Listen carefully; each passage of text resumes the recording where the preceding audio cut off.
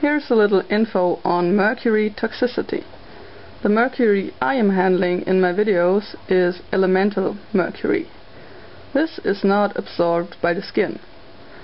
While other compounds that are used in industrial appliances can be readily absorbed by the skin, and even a tiny drop can lead to a very painful death within weeks. However, as I said, this is elemental mercury and it's not absorbed by the skin, nor is it absorbed to a great extent by your gastric system. So this means that you could even swallow mercury and not have any noticeable effects of it. However, I do not recommend that. Same as I do not recommend playing with mercury for a long time without any ventilation, because the mercury vapors are actually poisonous and absorbed by your lungs. But if you do it for a short amount of time, it's not going to do any harm.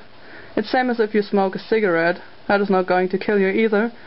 Well, if you inject nicotine or ingest nicotine to a large extent, it's going to kill you because nicotine is a neurotoxin.